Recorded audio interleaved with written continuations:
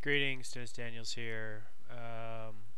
I've just had no luck in getting googlecl to work. Let's take a look here. Where'd it go? Yeah, I keep getting permission denied.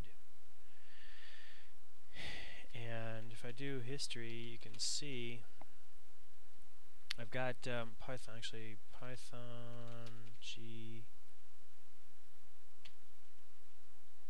data. No, sorry, Python dash G. Oh, look at that. It's not, try G. G data is not showing up. That's curious.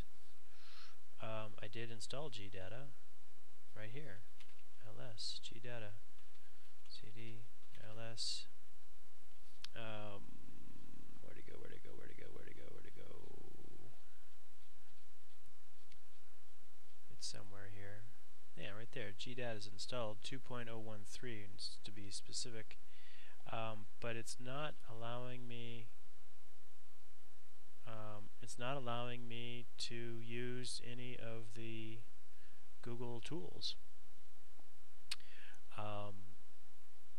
and I don't know why.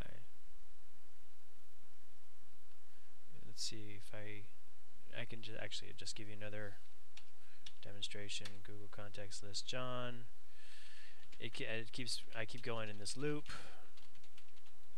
It's going to give me a new authorization token. I'm not going to show you that. Yeah, maybe I will. Okay, I'm going to grant access, and then it's going to, give me another code, and then I give that code to a different. I have to paste in the verification code here, but it's still not going to work. It keeps giving me an I/O error, and I think I might actually no, I dumped it.